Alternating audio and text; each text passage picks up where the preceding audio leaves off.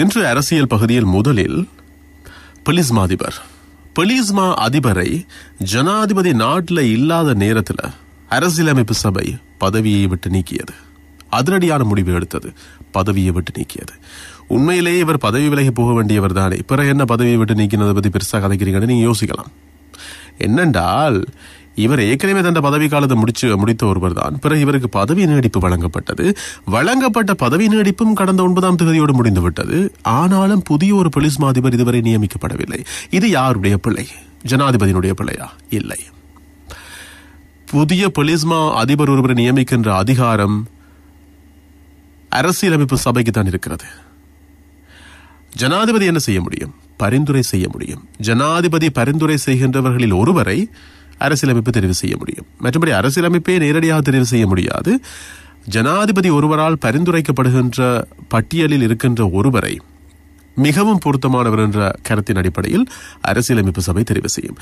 இப்ப என்ன பிரச்சனை என்றா, அரசியலமைப்பு சபையில அரசாங்கத்துக்கு சார்பாக ரணில் விக்ரமசிங்கவுக்கு சார்பாக இருக்கின்றவர்களுடைய எண்ணிக்கை குறைவு. இதே அவருக்கு எதிராக இருக்கின்றவர்களுடைய எண்ணிக்கை அதிகம். அதனால இவர் யார்ட பேர் அங்க பரிந்துரை செய்தாலும் இல்ல வேண்டாம், சரி வராது, இப்படித்தான் பதில் வந்துட்டு இருக்கான். அதனாலதான் இந்த தற்போது போலீஸ்மா அதிபராக இருக்கின்ற CD விக்ரமரத்ன இருக்கிறார் இல்லையா, இவருடைய பதவிக்காலம் முடிந்த பிறகும் கூட, 2வது பதவி நீடிப்பு முடிந்த பிறகும் கூட புதிய ஒரு போலீஸ்மா அதிபரை ஜனாதிபதியினால் நியமிக்க முடியவில்லை. ஆகவே ஜனாதிபதி பரிந்துரைக்க வேண்டும், அரசியலமைப்பு தெரிவு செய்ய வேண்டும், அதுக்கு பிறகு பதவியை வழங்குவார் ஜனாதிபதி. இப்படியாகத்தான் எழுதப்பட்டிருக்க அரசியலமைப்பு. ஆகவே அதிகாரம் இப்படி இருக்கிறது ஒரு பெரிய பிரச்சனை. நிறைவேற்று அதிகாரங்களோட ஜனாதிபதிக்கு எதையும் செய்யக்கூடிய நிலைமை இருக்க வேண்டும். இது இப்போ முன்வைக்கப்படுற பலமான ஆழமான ஒரு கருத்தாக காணப்படுகின்றது. பொதுவாக JR ஜெயவர்தன உருவாக்கிய ஜனாதிபதி நிறைவேற்று அதிகாரம் கொண்ட ஜனாதிபதி முறைமையில் ஒரு பெண்ணை ஆணாக்கவோ ஒரு ஆணை பெண்ணாக்கவோ முடியாதே தவிர வேறு எதையும் செய்ய முடியும் என்ற அதிகாரம் இருக்கிறது. கடவுளுக்கு நிகரான அதிகாரத்தை கொண்ட ஒருவராக தன்னை மாற்றிக்கொண்டார் JR ஜெயவர்தனன்.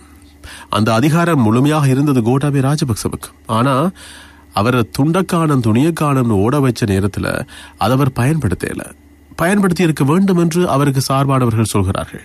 ஆனா அதை பயன்படுத்த வெளிக்கிட்டாலும் எப்படி பயன்படுத்துறது என்று தெரியாத ஒரு நிலைமை அவருக்கு இருந்தது. இருமல் ஏற்கனவே அரசியல் தெரியாத ஒருவர், அரசியலில் சூன்யமானவர், எடுத்த முடிவுகள் அத்தனையும் பிழை, அதனால பெரிய பின்னடைவை சந்தித்தது நாடு என்று பலவிதமான இறுக்கத்துக்குள் இறுகி கிடந்தார் அவர். அது தவிர அவர் வரும்போதே அவருக்கு எதிர்ப்புகள் இருந்தன, இல்லாமலும் இருக்கவில்லை. வாசுதேவ நாணயக்கார போன்றோரெல்லாம் எதிர்த்தவர்கள் தான், கடுமையாக எதிர்த்தவர்கள்.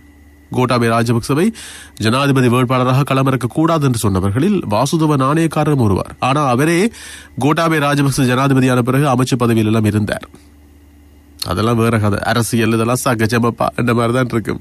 அப்ப அப்படி கதைச்சிங்களே, இப்ப இப்படி கதைக்கிறீங்களேன்னு கேட்டா, இல்ல அப்ப அப்படி நினைச்சேன், ஆனா பிறகு அப்படி அவர் இருக்கல, இப்ப இப்படி இருக்கிறார் பாத்தீங்க, சிரிச்சு கொண்டிருக்கிறார், அதனாலதான் அமைச்சு பதவி எடுத்தேன் என்று சொல்றார் வாசுதேவ நாணயக்காரர். சொன்னார். இப்ப அவருக்கு அந்த அமைச்சு பதவி இல்லாம போயிட்டுது. உங்களுக்கு தெரியும், அவரோட எல்லாம் ஒன்றா இருந்தவர்கள் தான் விமல் வீரவன்ச, உதய கமம்பில எல்லாம். அந்த 2 பேரையுமே கழுத்தை பிடிச்சு வெளியில தள்ளினார் கோட்டாபய ராஜபக்ச. ஆனா இவரை தள்ள இல்ல, இவர் விலகி போனார். பிறகு மரியாதை இல்ல, மனுஷன் தள்ளுறதுக்கு முதல்ல போயிருவோம் என்று போயிருப்பார்.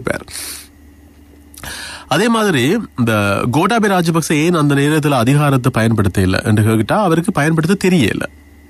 அது அவர் பயன்படுத்தி இருந்தால் சில நேரங்களில் ஹிட்லரை தாண்டி ஒருவராக தன்னை அடையாளப்படுத்தி விடுவார்கள் என்ற பயம் தனக்குள் ஏற்பட்டிருக்கலாம்.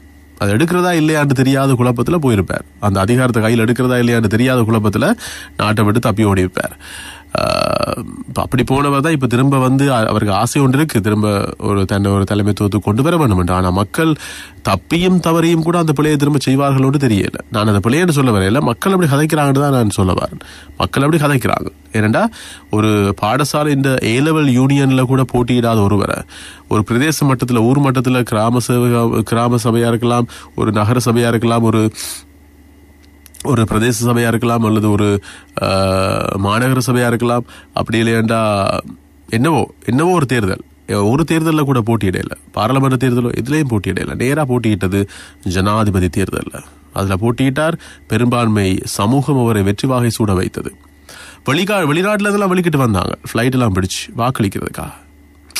அப்படியெல்லாம் வெல்ல வைக்கப்பட்டார் செயல் வீரன். ஆனால் கடைசியில் செயலாற்ற முடியாத ஒரு சிங்கம் அசிங்கமான கதையாக மாறினது.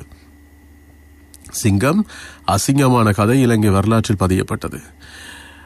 இப்போ நான் இந்த விஷயத்துக்கு வாரனே, இந்த போலீஸ் மாதிபர் பதவி, பாதுகாப்பு அமைச்சர் ஜனாதிபதி ரணில் விக்ரமசிங்க அவர் நாட்டில் இல்லை. அவர் பீஜிங் மாநாட்டில் கலந்து கொள்றதுக்காக சீனாவுக்கு போயிட்டார். பொதுமக்கள் பாதுகாப்பு அமைச்சர் டிரானாலஸ் 2 பேருமே நாட்டில் இல்லை. அப்ப இப்படி 2 பேருமே நாட்டில் இல்லாத நேரத்தில் இருக்கிற போலீஸ் அதிபரையும் பதவியிலிருந்து நீக்கிறதுக்கு பின்னால பெரிய சூழ்ச்சி ஒன்று இருக்கு என்று ஜனாதிபதி நினைக்கிறார். ஜனாதிபதிக்கு அப்படி ஒரு சந்தேகம் வந்துடுது. ஏன்னா தானும் இல்லாத நேரத்தில், போலீஸ் அமைச்சரும் இல்லாத நேரத்தில் போலீஸ் அதிபர் மட்டும்தான் இருக்கிறார் அந்த நிலையில என்று பார்க்கும்போது அவரை அந்த பதவியிலிருந்து தூக்க நினைக்கிறது அப்படின்றது, தூக்கினதுன்றது பெரிய ஒரு சதி விலையை பின்னக்கூடிய ஒன்று என்ற சந்தேகம் ஜனாதிபதிக்கு ஏற்பட்டது. அதனால் அவருடைய நிறைவேற்று அதிகாரத்தை கையில் எடுத்தார். உரிய நேரத்தில் கையில் எடுத்தார்.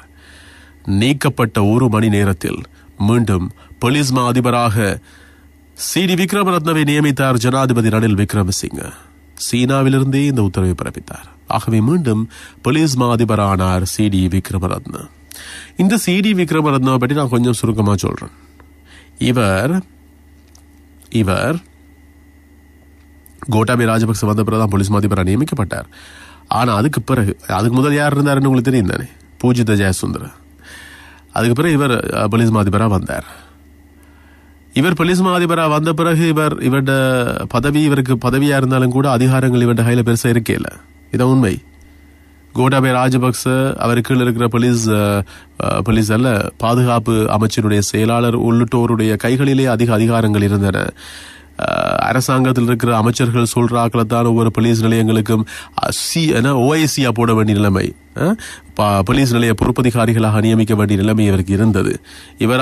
இவன் திறமையானவன், இவன் நல்லா வேலை செய்தான், இவன் பாஸ்ட் எக்ஸ்பீரியன்ஸ் இப்படி இருக்கிறது என்றெல்லாம் பார்த்துட்டு ஒருவரை நியமிக்கக்கூடிய நிலையில இவர் இருக்கல.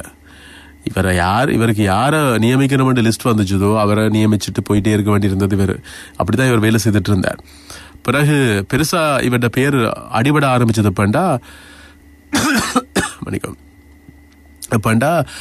அறங்கலைய காலகட்டத்தில் அந்த இறுதி நேரத்தில் நடந்த தாக்குதல். அந்த தாக்குதல் நேரத்தில் பாதிக்கப்பட்ட மக்கள், போராட்டக்காரர்கள், அதுக்கு பிறகு கொந்தளித்த அவர்கள் ஒவ்வொரு வீடுகளையும், அரசியல்வாதிகள வீடுகளையும் தேடி இலக்கு வைத்து எரித்தார்கள். சொத்துக்களை சேதமாக்கினார்கள், பொருட்களை கடத்தி எறிந்தார்கள், ஜனாதிபதி மாளிகையை முற்றுகிட்டார்கள், உள்ள போய் ஸ்விம்மிங் பூல்ல சோப் போட்டெல்லாம் குளித்தார்கள். உங்களுக்கு தெரியும். ஜனாதிபதி இந்த கட்டில படுத்து உறங்கி செல்ஃபி எடுத்தார்கள், வீடியோ எடுத்தார்கள், என்னென்னவெல்லாம் செய்தார்கள். அவளத்தை லிஸ்ட் போட வலிக்கிட்டா அதுக்கு தனியாக ஒரு ப்ரோக்ராம் செய்யணும். அப்படியெல்லாம் ஜனாதிபதி மாளிகைக்குள்ள என்னவெல்லாம் செய்ய வலிக்கிட்டார்கள், ஜனாதிபதி செயலகத்துக்குள்ள போய் என்னெல்லாம் செய்தார்கள். ஒவ்வொரு அரசியல்வாதிகளோட வீடுகளையும் தேடி போய் சூறையாடினார்கள், நெருப்பு வைத்து எரித்தார்கள், உடைத்தார்கள், அடித்தார்கள். நடுரோட்ல ஒரு பாராளுமன்ற உறுப்பினரை அந்த அமரகீர்த்திய கொலை செய்தார்கள். இப்படியெல்லாம் நிறைய நடந்தன. பின்னாட்கள் அதனுடைய விளைவில் ஒன்றாகத்தான் குமார் வெல்கம கூட அதிவேக பாதையில் வைத்து தாக்கப்பட்டார். இப்படி நாங்கள் லிஸ்ட்டை போட்டுட்டே போகலாம். எப்படியோ அந்த நேரத்தில் ஒவ்வொரு பிரதேசத்தில் இருக்கிற போலீஸ் நிலைய பொறுப்பதிகாரிகளும் வேடிக்கை பார்த்தார்கள். ஸ்ரீலங்கா பொதுஜன பெரமுன அரசியல்வாதிகளுடைய வீடுகளை, ஸ்ரீலங்கா பொதுஜன பெரமுனவின் அரசியல்வாதிகளுடைய வீடுகளை தாக்கும் போது போலீசார் வேடிக்கை பார்த்தார்கள். அப்போ இந்த வேடிக்கை பார்த்ததுக்கு பின்னால ஏன் இவர் ஒழுங்கா உத்தரவுகளை பிறப்பிக்கல, இவர் ஏன் போலீஸ் நிலையங்களுக்கு அறிவுறுத்த இல்லை எங்களுக்கு பாதுகாப்பு தர சொல்லி என்ற கேள்விகளை பகிரங்கமாக கோட்டாபய ராஜபக்ச ஜனாதிபதியா இருக்கும் போதே நிக்க வச்சு கேட்டாங்க. பொறுத்து பார்த்த சிபி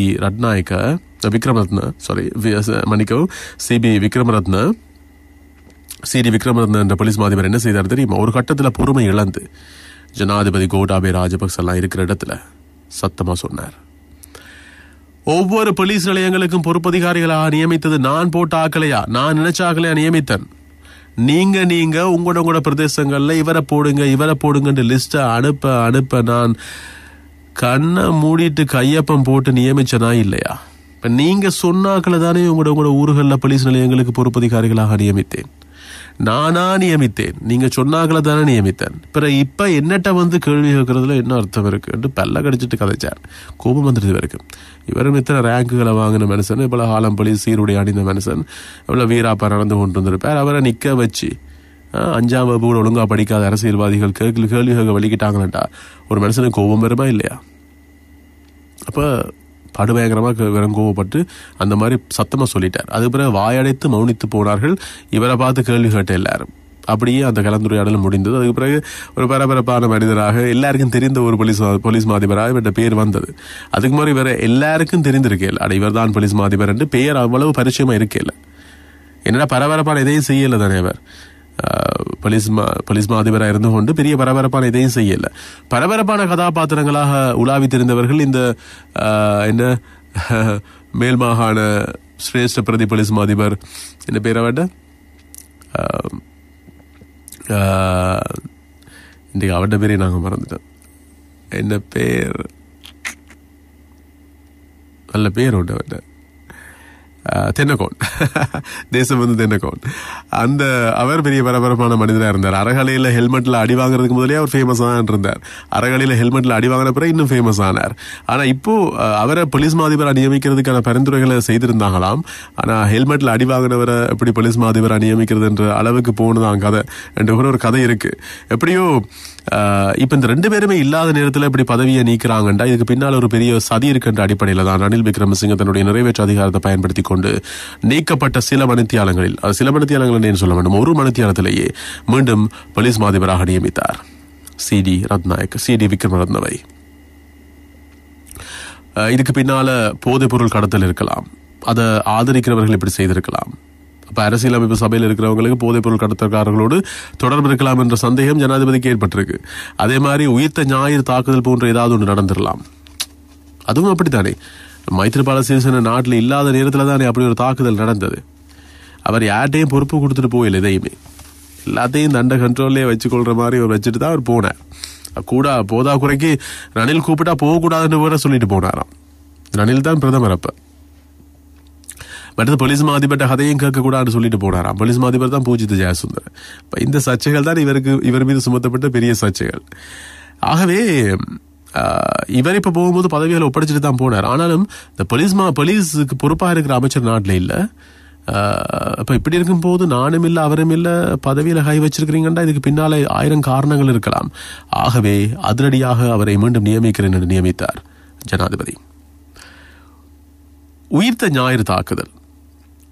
ஞாயிறு தாக்குதல் மேற்கொள்ளப்பட்ட நேரத்தில் மைத்ரிபால சிறிசேன நாட்டில் இல்லை. அவர் சிகிச்சைக்காக போன ஒரு கதையை முதல்ல சொன்னார். அதுக்கு பிறகு ஓய்வெடுக்க போனேன்னு சொன்னார். முதல்ல சொன்னது ஓய்வெடுக்க போனேன். இல்ல தாக்குதல் நடந்ததுமே டக்குன்னு சொன்ன கேள்விப்பட்ட விஷயம் வந்து அவர் சிகிச்சைக்கு போனார். ஆனா பிறகு ஒரு செவ்வியில வந்து நான் ஓய்வெடுக்க போயிருந்தேன், எனக்கு சரியா தகவல் வந்திருக்கேன், வந்திருந்தா நான் வந்திருப்பேன் என்றெல்லாம் சொல்லியிருந்தார். தகவல் வராதவாறு அவட நிர்வாக கட்டமைப்பு வச்சிருந்தது யார்ட பிள்ளை? தலைமையிட்ட பிள்ளை தானே. தலைமையார் மைத்ரிபால சிறிசேன. சரி, எப்படியோ தான் நாட்டுக்கு வந்த பிறகு உடனடியாக வரையில இருந்து அவர் மீது சுமத்தப்படுற குற்றச்சாட்டு, எல்லாம் தூங்கின பிறகு இரவு நேரத்தில் தான் 2 ஃபிளைட்டை மிஸ் பண்ணிட்டு 3வது ஃபிளைட்ல தான் வந்தார். வேணாம் என்று வர பயந்து வரையில் அவர் அப்படி வந்தவர். பிறகு ஜனாதிபதி விசாரணை ஆணைக்குழு ஒன்று ஒரு ஆணைக்குழுவை நியமித்தார். அது பல மாதங்கள் விசாரணைகளை மேற்கொண்டது. அந்த பல மாதங்கள் என்ற இடைவெளிக்குள்ள ஜனாதிபதி பதவியையும் இழந்துட்டார். புதிய ஜனாதிபதியும் பதவிக்கு வந்துட்டார். யார்? கோட்டாபய ராஜபக்ச. ஆகவே மைத்ரிபால சிறிசேன ஜனாதிபதியா இருக்கும் போது அமைத்த ஜனாதிபதி விசாரணை ஆணைக்குழு தன்னுடைய அறிக்கையை சமர்ப்பித்தது கோட்டாபய ராஜபக்சவிடம் தான். ஏனென்றா அப்போ அவர் தான் ஜனாதிபதியா இருந்தார். பதவி விட்டு போயிட்டார் என்று போனவர் தான் நியமித்தார்ன்றதுக்காக கொண்டு போய் அறிக்கை அவர்கிட்ட கொடுக்க இயலாது தானே. ஆகவே அப்போது யார் ஜனாதிபதியா இருந்தாரோ அவர்கிட்ட கொண்டு போய் அறிக்கை சமர்ப்பிக்கப்பட்டது. கூடவே சில ஆலோசனைகளும் வழங்கப்பட்டன. அந்த ஆலோசனைகளுக்கு அமைவாக அந்த ஜனாதிபதி விசாரணை ஆணைக்குழுவினுடைய பல பக்க அறிக்கைகள் பிடுங்கி எடுக்கப்பட்டன. அதை நீங்களே உங்களோட கையில வச்சுக்கொள்ளுங்க. இதை வெளியிடுறது தேசிய பாதுகாப்புக்கு அச்சுறுத்தல் மிக்கது என்று சொல்லப்பட்டதாம். யார் இவருக்கு ஆலோசனை வழங்கினார்கள் என்றது வேற விஷயம். ஞானாக்கா சொல்றதை கேட்டுத்தானே இவர் முடிவுகள் எடுத்தாராம்.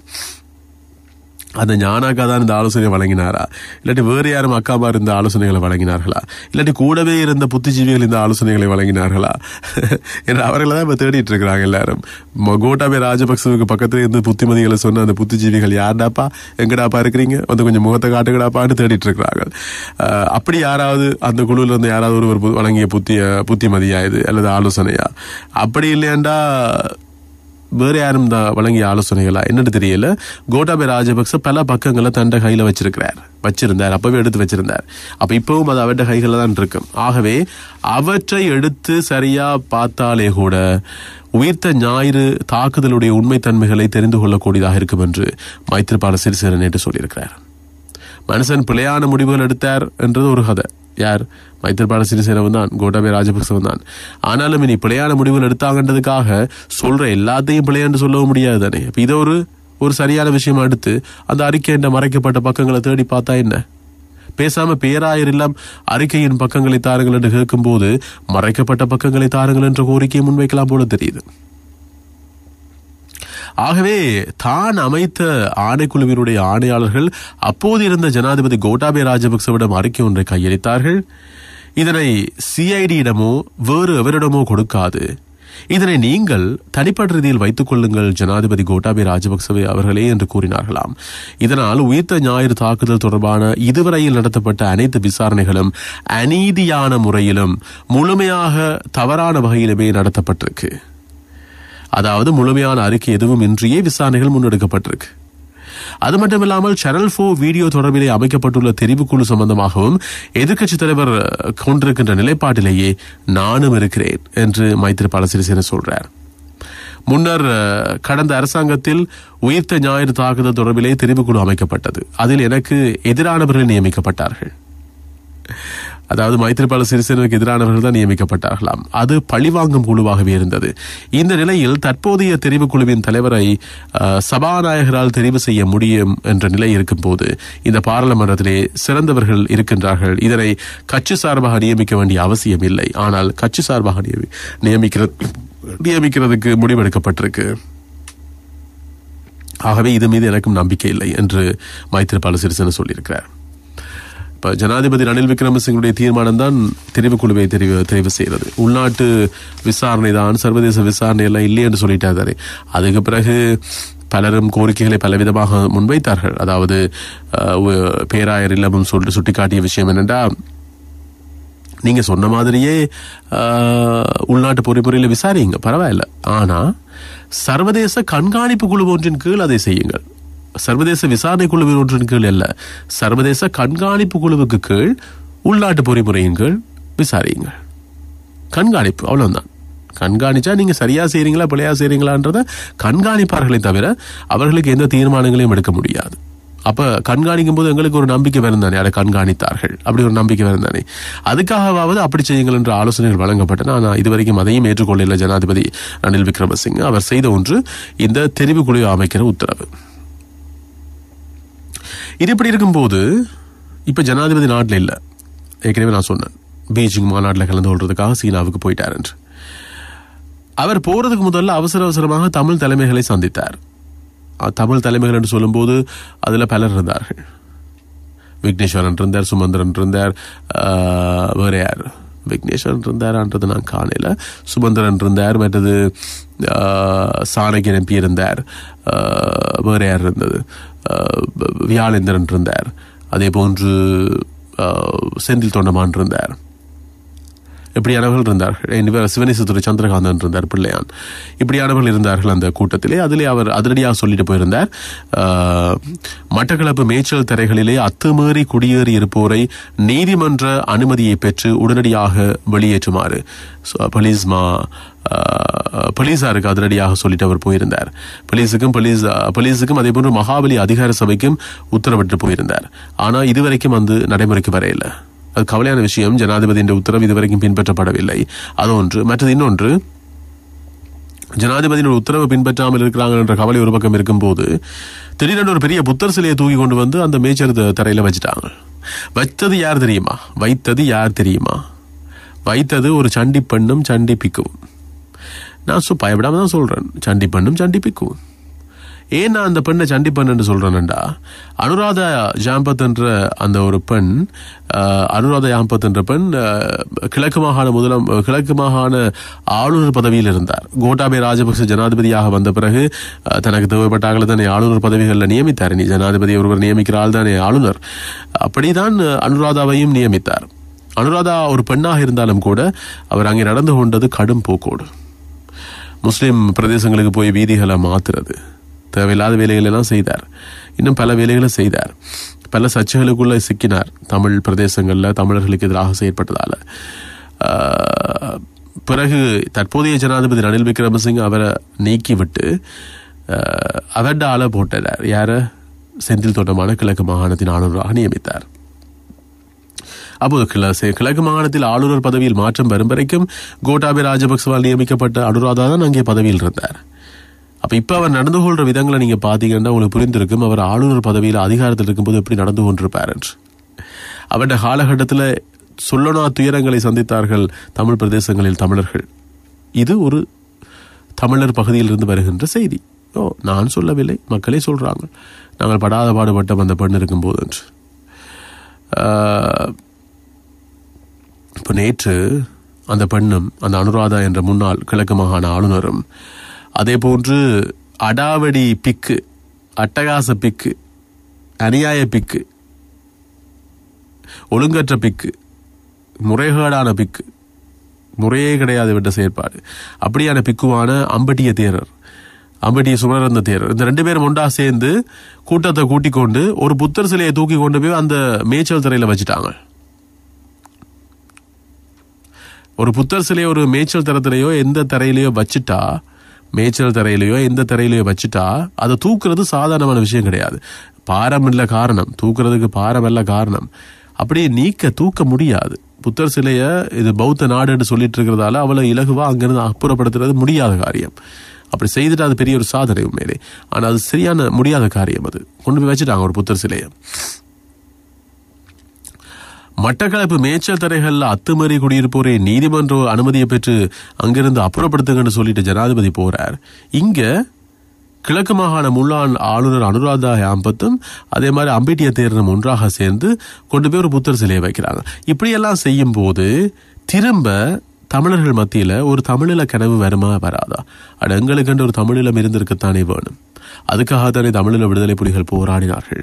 போராட்ட முடிவுக்கு வந்த பிறகு நிம்மதியா வாழ்ந்துட்டு இருக்கிறோம் என்று உச்சரிக்கிற மக்கள் எங்களுக்குள்ள இப்ப உருவாயிட்டாங்க தானே. உண்மைதானே நானும் சொல்லணும். யுத்தத்தை தேவையில்லாத ஒன்று என்று சொல்ற தமிழர்கள் இன்றைக்கு உருவாயிட்டாங்க நிறைய பேர். முன்ன தேவை நல்லது நல்லது என்று சொல்லிட்டு இருந்தவர்கள், அதுக்காக தங்களால் முடிந்த உதவிகளை செய்து கொண்டிருந்தவர்கள், பின்னாட்கள்ல முடிந்து போனதே நல்லது என்று உச்சரிக்கிற அளவு கூட மாறிட்டாங்க.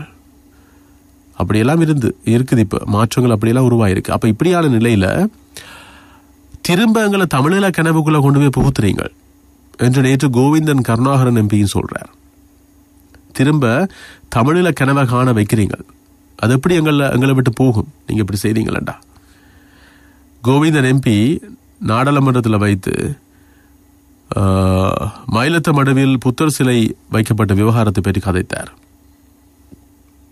ஆகவே இது சர்ச்சைக்குரிய விஷயம். உண்மையிலே பௌத்த நாடுன்னு சொல்லிட்டு இருக்கிறாங்க. கொண்டு போய் புத்தர் சிலையை வச்ச பிறகு தூக்கி எறிய இயலாது. சாதாரணமா பெரிய சர்ச்சைக்குரிய விஷயமா மாறி இருக்குது. இந்த பிக்குவை எப்போ தூக்கி உள்ள போட்டிருக்கணும். அப்படி உள்ள போட்டிருந்தா இப்படி ஒரு வேலை நடந்திருக்காது. ஏன் எதை செய்தாலும் பரவாயில்ல என்று விட்டுட்டு இருந்தவர்கள் கடைசியா ஒரு போலீஸ் உயரதிகாரியின் தொப்பியை தட்டி விட்டு கீழே விழுத்தினார். ஒரு போலீஸ் உயரதிகாரியின் ரேங்க்ஸ் தோள்பட்டில் இருக்கிற நட்சத்திர அடையாளங்கள் அவற்றை கலற்றி எறிந்தார். அதுக்கு பிறகு கூட இவரை கைது செய்யலே. இதை பற்றி சரத் வீரசேகர்கிட்ட கேட்டா அது எனக்கு தெரியாது, அப்படி நடந்ததா என்று கேட்கிறார். அப்ப உங்களை மாதிரி ஒரு ஆள் அரசியலுக்கு வந்து என்ன பிரயோசனம் இருக்கு? இப்படி ஒன்று நடந்திருக்கு, இது தெரியாதுன்னு சொல்றீங்களாண்டா? சின்ன பிள்ளை கூட இன்றைக்கு சொல்லுமே இந்த கதையை. ஆனா உங்களுக்கு தெரியாதான், அவருக்கு தெரியாதான் என்று சொன்னார். இப்ப நிறைய பேருக்கு அது தெரியல, அதான் பிரச்சனை. தெரிஞ்சிருந்த நடவடிக்கை எடுத்திருப்பாங்க தானே. அப்ப எப்படியோ இவரை விட்டுட்டாங்க. இவர் வெளியில இருந்தார்.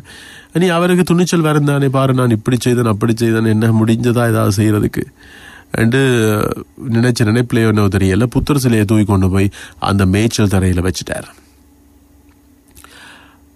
மட்டக்களப்பிலே இருக்கிற விவசாயிகள் தங்களோட கால்நடைகளை மேய விடுறதுக்காக ஆண்டாண்டு காலமாக பயன்படுத்தி வந்த நிலப்பரப்பு தான் இந்த மேய்ச்சல் தரைப்பகுதி. அதை அத்துமீறி நுழைந்து கையகப்படுத்துறாங்க சிங்களவர்கள். அங்கே குடியேற்றங்களை அமைத்துக் கொள்கிறார்கள். இப்படிதான் எல்லா தமிழர் பிரதேசங்களையும் நடந்துட்டு இருக்கு.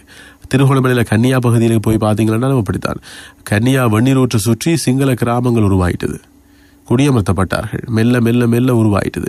இதே நிலைதான் அங்கு இஸ்ரேல் செய்கிற வேலையும் பலஸ்தீனர்களுக்கு ஏற்பட்ட நிலையும் இதே நிலைதான். பாவம் என்று பார்த்து அடைக்கலம் கொடுத்த பலஸ்தீனர்களையே அடக்கி ஒடித்து அடித்து என்று அந்த நிலப்பரப்பையே கையகப்படுத்த வேண்டும் என்ற எண்ணத்தோடு செயற்பட்டு இருக்கு இஸ்ரேல். அமெரிக்கா திடீரென்று மாறியது. அமெரிக்கா சொன்னது கிட்டத்தட்ட ஓரளவு மாறியது. அப்படின்னா ஹமாஸ் படையை அழிக்கணும்னு நீங்க நினைக்கிறது சரி, அதை வேரோடு அழிக்கணும்னு நினைக்கிறது சரி, ஆனா காசாவை கைப்பற்றணும்னு நினைக்கிறது பிழை என்று கூட உச்சரிக்க ஆரம்பித்தது. ஆனா அமெரிக்கா நீங்க சொன்னா என்ன, ஐநா நீங்க சொன்னா என்ன, நாங்க கேட்க மாட்டோம் என்று இஸ்ரேல் தாக்குதல்களை நடத்தி கொண்டே இருக்கு. கடுமையான தாக்குதலை கடந்த ஒரு சில தினங்களுக்கு முன் நடத்தியிருக்க வேண்டும். ஆனா அங்கு கடுமையான மழை பெய்ய ஆரம்பிச்சிடுது. அந்த மழையால காசாவுக்குள் ஊடுருவி செல்லணும் என்று நினைத்த அந்த தீர்மானத்தை இஸ்ரேல் கொஞ்சம் தள்ளி போட்டது மழையால. ஏன்னா மழையோடு போய் அங்க தாக்குதல் நடத்த இல்லாது, கஷ்டம். சும்மாவே காசாவுக்குள்ள புகுந்து தாக்குதல் நடத்துறது சிரமமான விஷயம். ஏன்னா நேற்றே நான் காரணங்களை சொன்னேன் உங்களுக்கு. வீதிகள் சின்ன சின்ன வீதிகளாக இருக்கும். அந்த வீதிகளையும் இரும்புகளும் கல்லும் அதுவும் இதுவும் உடைந்து விழுந்து கட்டிடங்கள் இடிந்து மரணங்கள் சம்பவித்து பிணங்கள் அப்படியெல்லாம் கிடக்கு. இப்போ அதையெல்லாம் தாண்டி யுத்த வாகனங்களால் பயணிக்க இயலாது. ஏன்னா பெரிய பெரிய கட்டிட இடிபாடுகள் தானே. அதெல்லாம் இறங்கி சுத்தம் செய்து அப்புறப்படுத்திட்டு போனால் எங்கேருந்து அடிப்பாங்கன்னு தெரியாது. அப்போ அதை வாங்கி கொண்டு அடி வாங்கி செத்து மடிய வேண்டி வரும். அதால் தரைமார்க்கமான தாக்குதல் இஸ்ரேலுக்கு பெரிய ஒரு எதிர்பார்ப்பு மிக்க ஒன்றாக இருந்தாலுமே அதை செய்கிறது அவ்வளவு சாத்தியப்பாடான விஷயமா இல்லை என்ற அடிப்படையில் தான் உச்சரிக்கப்பட்டு இருக்கு. ஆனால் செய்யறதுக்கான வேலைகளை செய்துட்டு இருக்கு. ஆகாய மார்க்கமாக தான் என்னென்னவோ அநியாயங்களை செய்துட்டு இருக்கு. வெளியேறணும் என்று உத்தரவு பிறப்பித்தது 24 மணித்தியாலங்களுக்குள் அடிக்க ஆரம்பிச்சது. ஒரு வைத்தியசாலை மீது கூட குண்டை போட்டிருக்கிறாங்களே. அப்படி அந்த வைத்தியசாலை மீது போடப்பட்ட குண்டு காரணமாக நூற்றுக்கணக்கானவர்கள் இறந்து போனார்கள். வைத்தியசாலையில் சிகிச்சை பெற்றுக் கொண்டிருந்த நூற்றுக்கணக்கானவர்கள் உயிரிழந்து போனார்கள். எப்படின்னு பாருங்களேன். இப்போ இதெல்லாம் இவ்வளவு ஒரு வேதனை மிக்க விஷயம் என்று யோசிச்சு பாருங்க. நடத்தப்படுது, இப்படியான தாக்குதலாம் நடத்தப்படுது. அதுவும் வைத்தியசாலைக்கு மேல் தாக்குதல் நடத்தப்படுதுன்னா யோசிச்சு பாருங்களேன். ஆகவே இந்த இஸ்ரேல் யுத்தம் பெருசா இப்ப சூடுபிடிக்க ஆரம்பிச்சிருக்கு. ஹமாஸ் படைக்கு எதிரான யுத்தம். ஹமாஸ் படையை தடை செய்த படை என்று சொல்வதே ஏற்றுக்கொள்ள முடியாத ஒன்று. ஹமாஸ் படையை தடை செய்த படை என்று சொல்லவே முடியாது. அது ஜனநாயக ரீதியாக போட்டியிட்டு மக்களால் தெரிவு செய்யப்பட்டு ஆட்சி அதிகாரத்திலெல்லாம் இருந்த ஒரு படை. அந்த நாட்டினுடைய உத்தியோகபூர்வ ராணுவ படையாக இயங்கிட்டு இருக்கிற படை. பிற என்னென்றாதான் அப்படி சொல்ல முடியும். ஆகவே ஹமாஸ் தாக்கியதால் தான் திரும்ப தாக்குதலை மேற்கொள்ள இஸ்ரேல் ஆரம்பித்தது என்று சொல்றதெல்லாம் சும்மா பொய்க்காது. அது இன்றைய ஊடகங்களை தன்னுடைய கட்டுப்பாட்டுகளை வைத்துக்கொண்டு இஸ்ரேல் செய்கின்ற வேலை. ஆனால் இது 1948களில் இருந்து அதிகம் சூடுபிடிக்க ஆரம்பித்த ஒன்று. ஆனால் அதுக்கு முன்னதாகவே இருந்தது. எப்பண்டா ஹிட்லரால அடித்து விரட்டப்பட்ட பிறகு ஹிட்லர் 90% யூதர்களை கொண்டுட்டார். 10% மட்டும் மிச்சம் வைத்தார். காரணத்தையும் சொல்லிட்டு தான் போனார் ஹிட்லர். ஏன் நான் இந்த 10% யூதர்களை மிச்சம் வைக்கிறேன்டா, ஹிட்லர் ஏன் யூதர்களை அழித்தார் என்ற உண்மையை உலகம் தெரிந்து கொள்ளட்டும். அதுக்காக தான் இந்த 10% யூதர்களை மிச்சம் வைக்கிறேன்னு சொல்லிட்டு போனார். மிச்சம் இருக்கிற 10% இந்த மாதிரி ஆட்டம் ஆடுதுண்டா 100% இருந்திருந்தா என்ன ஆயிருக்கும் யோசிச்சு பாருங்கள். இந்த உலகத்தை ஆள வேண்டும் என்ற எண்ணம் நாடற்றவர்களாக தெரிந்த ஒவ்வொரு நாடுகளையும் தஞ்சம் கோரி போராடிய அல்லது கெஞ்சி கூத்தாடிய இஸ்ரேல் உலகத்தை ஆளணும் என்ற ஆசையை கொண்டிருக்கிறதாம் என்று கூட கதை இருக்கு. உண்மையில சொல்ல போனா இலுமினாட்டிஸ் யூதர்களுடைய கைகளிலே தான் கட்டுப்பாடுகள் இருக்கு. நிறைய இடங்கள்ல நிறைய வியாபாரங்கள், உலக அளவிலே பேசப்படுற பிராண்டுகள், இவற்றையெல்லாம் நிர்வகிக்கிற கட்டுப்பாட்டில் வச்சிருக்கிற அவற்றையெல்லாம் உருவாக்கிய நிறுவனர்கள் இஸ்ரேலியர்கள். இஸ்ரேல்காரர்களுக்கு மூளை புத்தி அதிகம், தந்திர புத்தியும் அதிகம். அநியாயங்களையும் செய்திருக்கிறார்கள். அடைக்கலத்தை கொடுத்தவர்களை அடித்து அழிக்க நினைக்கலாமா? அதுதான் இன்றைக்கு பாலஸ்தீன மக்களுக்கு ஏற்பட்டிருக்கிற நிலைமை. பாலஸ்தீனம் பயந்து போய்விட்டதா? ஹமாஸ் பயந்துட்டுதா? பாலஸ்தீன மக்கள் பயந்து விட்டார்களா? இல்லை, அந்த முஸ்லீம்கள் பயப்படையில்லை. நீங்க பயமுறுத்துறீங்கன்றதுக்காகவோ, நீங்க ஏவுகணை தாக்குதல் நடத்துறீங்கன்றதுக்காகவோ, தரைமார்க்கமா வந்து அடித்துங்களை அழிக்க போறீங்கன்னு சொல்றதாலேயோ நாங்கள் பயந்து ஓட மாட்டோம். செத்து மடிறதண்டா இங்கேயே செத்து மடிவோம் என்று அங்கிருக்கிற முஸ்லிம்கள் சூளுரைக்கிறார்கள். எங்களோட சொந்த நாட்டிலேயே நாங்கள் இறந்து மடிந்தாலும் மடிவை ஒழிய உங்களோட வார்த்தைகளை கண்டு பயந்து உயிருக்காக பயந்து ஓட மாட்டோம், புறமுதுக காட்டு ஓட மாட்டோம் என்று அங்கே வீர வசனங்களோடு இன்னும் களத்தில் நிற்கிறவங்க இருக்கிறாங்க, பொதுமக்கள் கூட இருக்கிறாங்க. அதை தாண்டி ஒரு சிலர் அப்படி இப்படி நாட்டை விட்டு போகிறதுக்கான வாய்ப்புகள் கிடைத்ததும் போக வெளியிட்டார்கள். அப்படி போகும்போது கூட தாக்குதல் நடத்தப்பட்டு கொலை செய்யப்பட்டார்கள் பாலஸ்தீனர்கள் இஸ்ரேலுடைய தாக்குதலுக்குள்ளாகி. ஆனால் உண்மையிலேயே பாலஸ்தீன மக்களுக்கு நேர்ந்த நிலை என்றது ஒரு கவலைக்குரிய விஷயம். யாருக்கும் அது நடக்கக்கூடாது. தஞ்சம் கொடுத்தவர்களையே இப்படி தஞ்சம் தேடி அலைய வைக்கிற நிலைமையை உருவாக்கிட்டாங்க. இஸ்ரேல் பிரித்தானியாவை கையில போட்டுக்கொண்டு தான் எல்லா வேலையும் செய்ய ஆரம்பித்தது. பிரித்தானிய காலனித்துவ ஆட்சி காலத்திலிருந்தே பிரித்தானியா இஸ்ரேல் பக்கம் இருந்தது. இப்ப அமெரிக்காவும் இப்படித்தானே. அமெரிக்காவும் பிரித்தானியர்கள் தானே. உண்மையிலே அமெரிக்கா செய்ததான் இப்ப அமெரிக்க நிர்வாகம் என்ன செய்ததோ அதுதான் இஸ்ரேல் செய்கிறது. என்னண்டா இப்ப அமெரிக்காவுக்கு இஸ்ரேலை விட வயசு கூட, ஆனா அதுக்காக நிறைய வருஷங்கள் இல்லை. இலங்கையை விட வயசு குறைவு அமெரிக்காவுக்கு.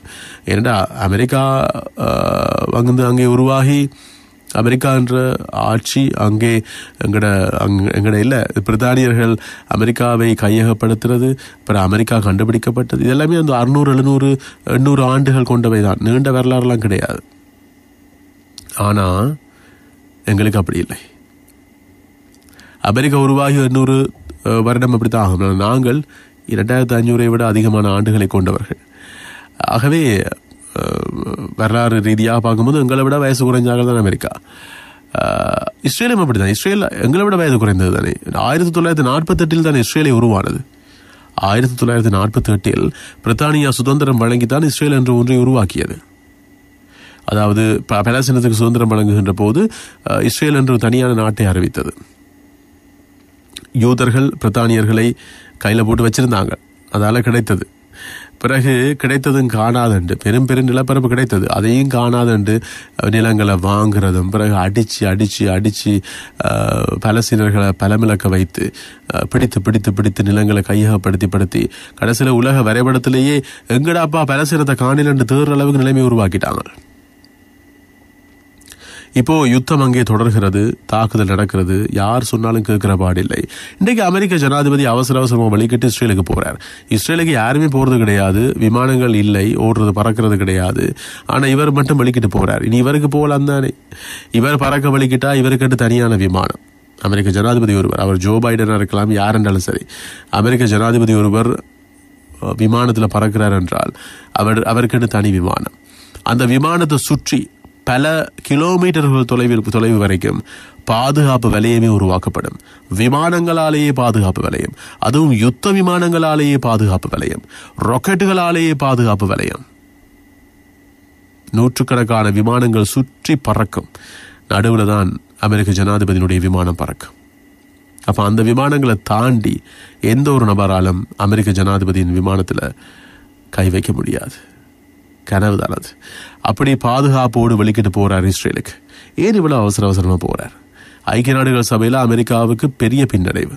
எதிர்பார்க்கல இந்த அளவுக்கு தோல்வி அமெரிக்காவுக்கு ஐக்கிய நாடுகள் சபையில் ஏற்படும் என்று. ஐக்கிய நாடுகள் சபையிலே அமெரிக்கா ஒரு யோசனையை முன்வைத்தது. கிட்டத்தட்ட யுத்த நிறுத்தம் மாதிரி ஒரு யோசனை தான். ஆனா அமெரிக்கா இஸ்ரேலுக்கு ஆதரவாக இருக்கிற ஒரு நாடு என்று தெரியும் தானே. இப்ப கூட பாருங்கள், இவ்வளவு நடந்துட்டு இருக்கு, இவர் வெளிக்கிட்டு போறார் இஸ்ரேலுக்கு. அமெரிக்காவின் ஆதரவு இஸ்ரேலுக்கு பரிபூர்ணமாக இருக்கிறது என்பதை எடுத்துக்காட்டு தானே இது. கதைக்கிறவர் இங்கிருந்து கொண்டே ஜூம் தொழில்நுட்பத்தில் கதைக்கலாம். நேராக போறார், நாட்டுக்கு போய் கதைக்க போறார், கதைச்சு ஏதோ செய்ய போறார். அவர் சொல்றார், அமாசை அழிக்க நினைக்கிறது சரி, நாங்கள் அதுக்காக ஆயுதங்களை தர்றோம், அதெல்லாம் சரி, ஆனா காசாவை கைப்பற்றணும் என்று நினைக்கிறது கொஞ்சம் பிள்ளைதான் என்று ஓரளவு அந்த பக்கமும் இருக்கு இவருக்கு நியாயம் என்ற ஒன்று. அதையும் லைட்டா சுட்டி காட்டுற. ஆனா வெயிட்டா சுட்டி காட்டணுமே. வெயிட்டா சுட்டி காட்டாலும் கேட்கிற நிலையில் இல்லை இஸ்ரேல். நீங்க எதிர்த்தாலும் உங்களையும் எதிரியா நினைக்கிற நிலையில தான் இன்றைக்கு இஸ்ரேல் இருக்கு. என்று ஜனாதிபதி ஜோ பைடனுக்கு பக்கத்தில் இருக்கிறார்கள். நிச்சயமாக ஜோ பைடனுக்கு புத்திமதி ஆலோசனை வழங்குவார்கள் அல்லது சுட்டி காட்டுவார்கள். நீங்களே எதிர்த்தாலும் இன்றைக்கு உங்களை எதிர்க்கிற நிலையில தான் இஸ்ரேல் இருக்கு. அதனால நீங்க எதிர்க்காம பேசாம அவர்களோடு சேர்ந்து போங்கன்னு சொல்லியிருப்பாங்க போல. என்ன துறையில் இன்றைக்கு அவசர அவசரமா வழிகிட்டு போறார்.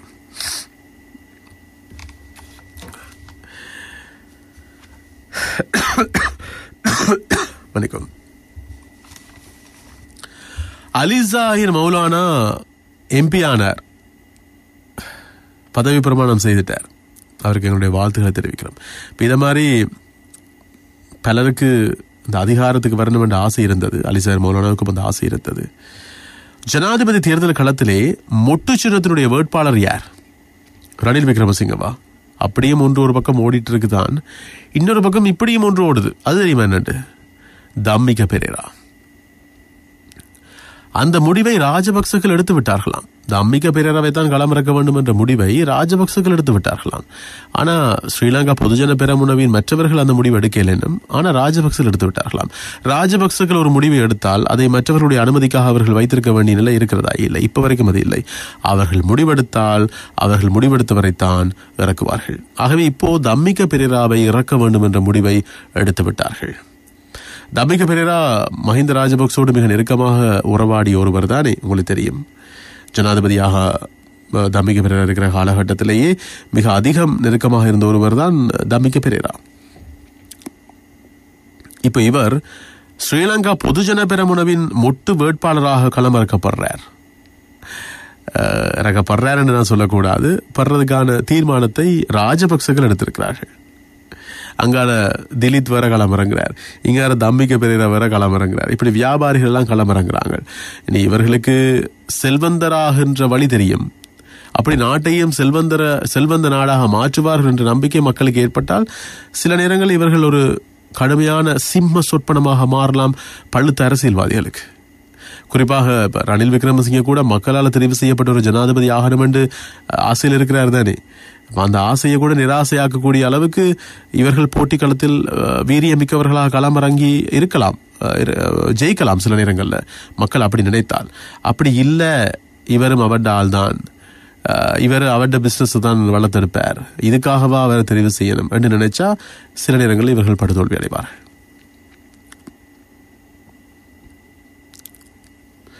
என்னவோ இலங்கையில கோட்டாபய ராஜபக்ச மட்டும் என்ன விரும்பியா ஜனாதிபதி ஆனார்? இல்ல, அவரை கொண்டு வந்து ஜனாதிபதி ஆக்கினார்கள். அவர் பொம்மையை மாதிரி இருந்தார். பிறகு பொம்மைக்கு உயிர் வந்துடுதே என்று கவலைப்பட்டதால கோபப்பட்டதால தான் அவரை துரத்தி அடித்தார்கள். கோட்டா கோ ஹோம் என்ற வாசகத்தை உருவாக்கியவரே யோசித்த ராஜபக்ச தான். இதை நான் சொல்ல இல்ல, இதை சொன்னது திலீத். அப்போ இப்படி ராஜபக்சகளே ஜெயிக்க வைத்தார்கள், ராஜபக்சகளே துரத்தி அடித்தார்கள் கோட்டாபே. இதான் உண்மை என்ற உண்மைகள் எல்லாம் வெளியில வந்தன.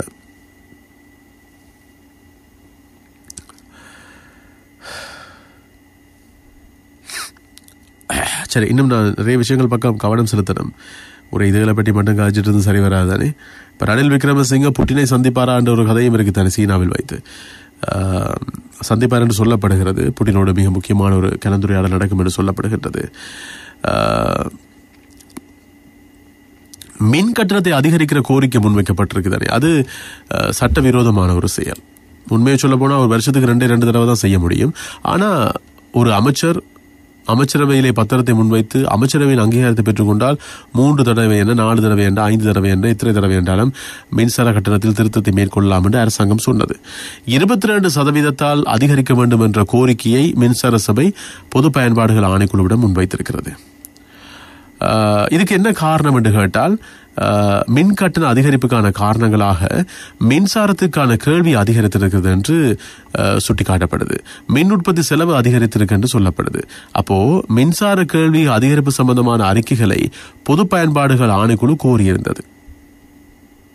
அதாவது உற்பத்தி செலவு அதிகம் என்றால் எப்படி அதிகரிக்குது என்ற விவரங்களை தாருங்கள் என்று கேட்டதுக்கு இதுவரைக்கும் அந்த விவரங்களை மின்சார சபை பொது பயன்பாடுகள் ஆணைக்குழுவிடம் ஒப்படைக்கவில்லையாம். இப்போ பொது பயன்பாடுகள் ஆணைக்குழுவா இருக்கலாம் அல்லது இதுக்கு முன்னே இருந்த ஜனகவா இருக்கலாம். அவர்கள் சொல்ற விஷயம் என்னென்றா, எங்களுக்கு கிடைத்த தகவல்களின் அடிப்படையில் நீர்மின் உற்பத்தி சரியா தானே மேற்கொள்ள முடியுமே. மின் உற்பத்திக்கு தேவையான அளவு நீர் வளம் நல்லா தானே இருக்குது.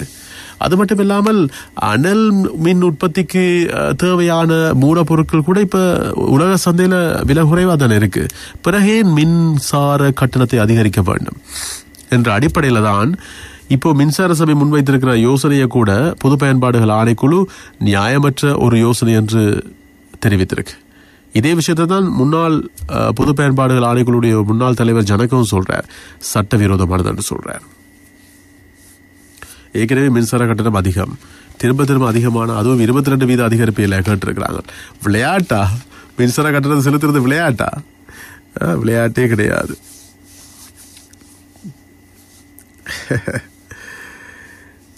யாழ்ப்பாண பல்கலைக்கழகத்தில் சட்டத்துக்கு புறம்பாக அனுமதி பெறப்படாமல் முள்ளிவாய்க்கால் நினைவேந்தல் தூபி அமைக்கப்பட்ட செயல் இப்போ விசாரணை விடயமா மாறிடுது. அதப்படி பல்கலைக்கழகத்தில் இப்படி ஒரு தூபி அமைத்தீர்கள், அதுக்கு பின்னால யார் இருந்தது உள்ளிட்ட அனைத்தையும் தேடி ஆராய வலிக்கிட்டு இருக்காங்க. பாப்போம் என்ன மாதிரி நடக்குதுன்று. சரி, இந்த துறைமுக நகரம் இருக்குதானே, கொழும்பு போர்ட் சிட்டி, அது சீனாவுக்கு சொந்தமானது. அந்த சீனாவினுடைய ஆதிக்கம் நிறைந்தது. சீனாவுக்கு ஒரு தனியா நிலத்தை எழுதி கொடுத்துறாங்க. இப்படியெல்லாம் கதைகள் இருக்குதானே. உண்மைதான், முதல்ல அப்படிதான் எழுதி கொடுக்கப்பட்டது. ஆனா பிறகு நல்லாட்சி என்ற ஒரு அரசாங்கம் உருவானது தானே.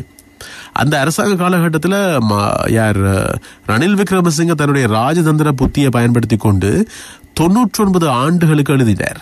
இப்போ 99 ஆண்டுகளுக்கு தான் அந்த நிலப்பரப்பு சீனாவின் ஆதிக்கத்தில் இருக்கும். 99 ஆண்டுகளுக்கு பிறகு அது இலங்கைக்கு சொந்தமானதாக மாறிடும் என்று ஒப்பந்தம் மாற்றி அமைக்கப்பட்டு விட்டது. ஆகவே நிரந்தரமாக எழுதி கொடுத்து விட்டார்கள் என்ற கதை இப்ப இல்லை. அது மஹிந்த ராஜபக்ச காலகட்டத்தில் நடந்தது. ஆனால் ரணில் விக்ரமசிங்க பிறகு அது இல்லை. நல்லாட்சி என்ற அரசாங்க காலகட்டத்துக்கு பிறகு அப்படி இல்லை, ஒப்பந்தம் மாற்றி அமைக்கப்பட்டு விட்டது. இந்த சீன துறைமுக நகரம் இருக்குத்தானே, இந்த சீன துறைமுக நகரம் கைமாறுமா? என்னடா, இந்த கொழும்பு துறைமுக நகரத்தில் இலங்கையினுடைய மிக முக்கியமான வெற்றிகள் தங்கியிருக்காம் என்று முன்னாள் பிரதமர் டேவிட் கேமரன் சொல்லியிருக்கிறார். எங்கே? பிரித்தானியாவினுடைய முன்னாள் பிரதமர். ஒரு கடினமான தசாப்தத்தின் பின்னர் இலங்கை அடைகின்ற வெற்றியானது கொழும்பு துறைமுக நகரத்தில் தங்கி இருக்கென்று பிரித்தானியாவினுடைய முன்னாள் பிரதமர் டேவிட் கேமரன் சொல்றார்.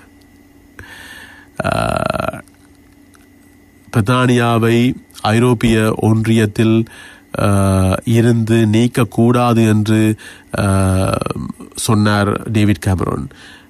ஆனால் பலர் இல்லை, ஐரோப்பிய ஒன்றியத்திலிருந்து தனியாக வர வேண்டும் என்று சொன்னார்கள். பிறகு மக்களிடம் கருத்து கேட்டார். மக்களும் ஆமா தனியாக போகணும் என்று சொல்லிட்டார்கள். அதனால தண்ட நிலைப்பாட்டில் மக்கள் இல்லையே, மக்களுடைய நிலைப்பாட்டில் தான் இல்லையே என்று நினைத்தவர் பதவியை விட்டு விலகி போனார். எங்களுடைய யாராவது பதவியை விட்டு விலகி போவாங்களா பதவி காலத்தில்? எப்படி ஒட்டுவது, எப்படி அதை தக்க வச்சு கொள்வது இல்லையா அப்படி பார்ப்பார்கள். ஆனால் டேவிட் கேமரன் வேண்டாம் என்று பதவியை தூக்கி கொடுத்துட்டு போயிட்டார். அதுக்கு பிறகுதான் திரேசாமி என்றெல்லாம் பெண்மணி எல்லாம் வந்திருந்தார். பிறகு அவரும் கூட அவருடைய பதவியை தூக்கி வேண்டாம் என்று நிராகரிச்சுட்டு போனார். அதுக்கு பிறகுதான் மற்றவர்கள் வந்தார்கள். எப்படியோ இன்றைய ஊடகங்கள்ல இது சீனாவுக்கு சொந்தமானது, சீனாவின் கட்டுப்பாட்டில் உள்ள ஒரு பகுதி அப்படியெல்லாம் சொல்லிட்டு இருந்தாலுமே கூட இதை சரியா பார்த்தால் அது உண்மையிலே இலங்கைக்கு சொந்தமானது என்று டேவிட் கேமரன் சொல்றார். எல்லா விதமான ஆய்வுகளையும் எடுத்து பாருங்கள். இது இலங்கையின் மொத்த உள்நாட்டு உற்பத்தியில் குறிப்பிடத்தக்க பங்களிப்பை வழங்கக்கூடிய ஒரு திட்டமாகும் என்று சொல்றார். கிட்டத்தட்ட 2-3-4 லட்சம் வேலை வாய்ப்புகளை உருவாக்கி கொடுக்கக்கூடிய ஒன்று என்று சொல்றார் டேவிட் கேமரன். அப்படி மிக முக்கியத்துவம் வாய்ந்த ஒன்றை பற்றி தேவையில்லாம கதைச்சி தேவையில்லாம சர்ச்சைகள் எழுப்பிட்டு இருக்கிறாங்க. சில ஊடகங்கள் இதை வேணுமென்று செய்துட்டு இருக்கு. உண்மையிலே இது ஒரு தேவையான திட்டம், நல்ல ஒரு திட்டம்.